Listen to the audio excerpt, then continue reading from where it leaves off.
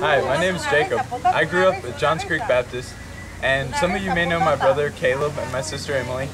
And right now I'm here in Nicaragua, and these are all my friends. And behind me maybe you can see some of the houses and the conditions that these people live in. But I hear that you guys are doing some great missions work there at Johns Creek.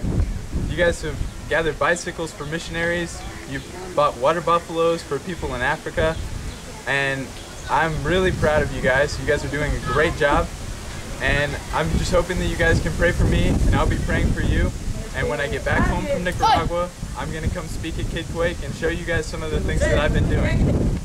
Hola. Hola. Hola. Hola.